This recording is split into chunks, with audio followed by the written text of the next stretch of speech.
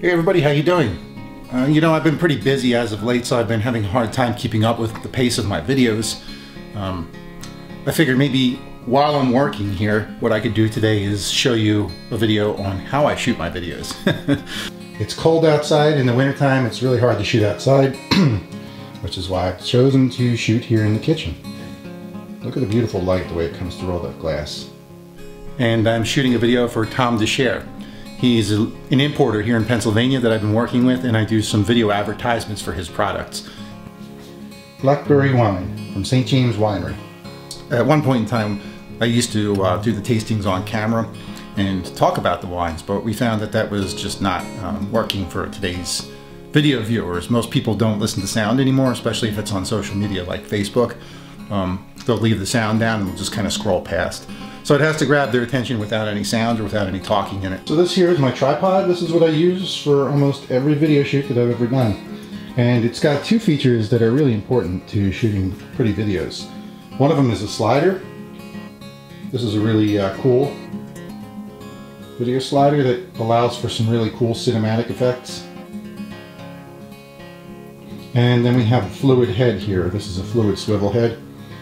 And it's got a really nice fluid action to it so that I can do like real slow pans on the camera. I just want to show you my gear real quick. Since I can't take a picture of my camera with the camera, I'm using my cell phone. So right here, this is a boom mic, very cheap, $99. That's what I use when I'm interviewing people, or I want to just interview a subject or get some sounds that are like directly in front of the microphone. Otherwise, I'll use a lavalier that clips onto a person's lapel. And this camera here, this is my workhorse, man. This has been with me all over the world. This is a Canon 70D.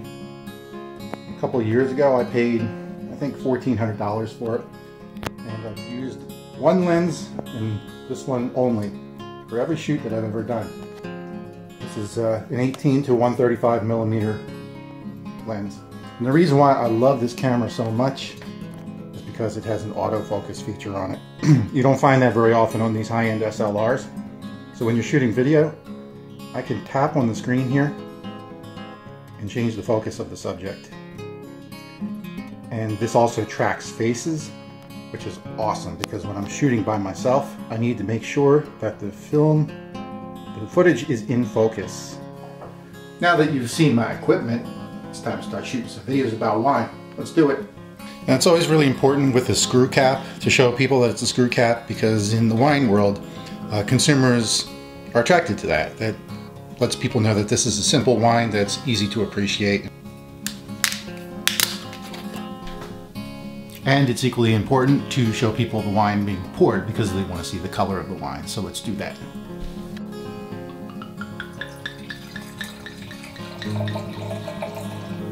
You may notice in a lot of my shots that I leave a lot of space off to the side. That's because we're using a lot of text in the video, stuff that people can easily read without having to turn the volume up. So I make sure that when I do my shoots, I always leave a little margin on the side.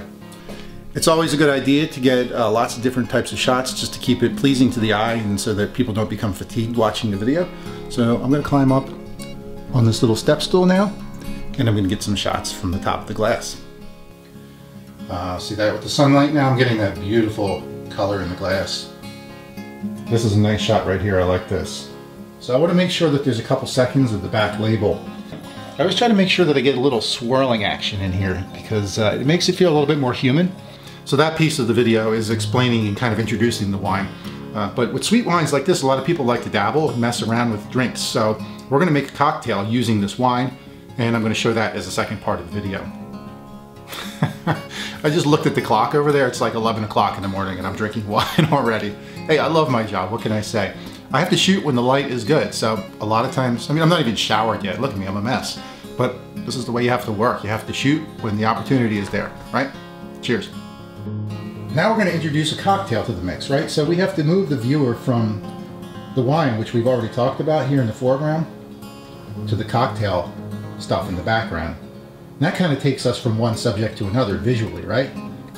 I've left plenty of space over here so we can put text in to instruct the person how to build the cocktail.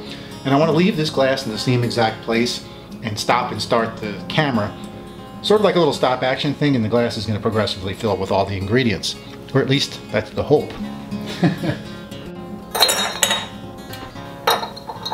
Ah, see, this is where the problems start. 1 and a 2 with the wine and our seltzer water. Now I'm going to change angles and I want to get some of that beautiful fizzing. And I want to show this juicy lime being squirt into the cocktail because hey, juice is attractive, right? Okay, so we have all the footage we need now at this point, but we have to edit it together to make a story, right? That's where all the magic happens. So I'm gonna go down into the studio and show you what I do down there real quick. All right, so this is my editing studio slash wine cellar. And this is where all the magic happens. This is where I do most of my editing. I use Final Cut Pro 10 on an Apple iMac. You can see here, these are all the clips that we shot upstairs in the kitchen. And now I have to screen every single one of them. Sometimes there are hundreds. And I go through each one of these clips here and I look for the best part of it.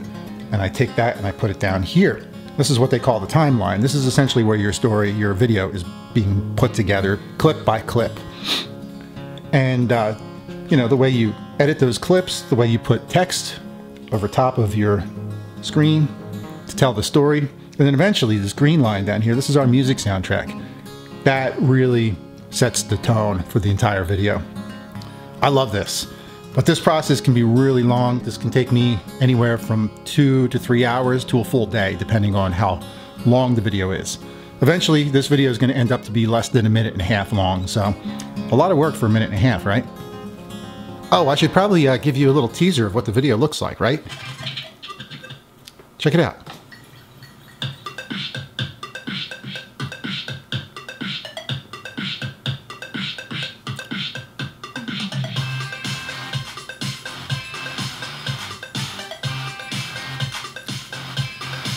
You're probably going to want to see the final product now, right? So I'm going to leave a link right about here.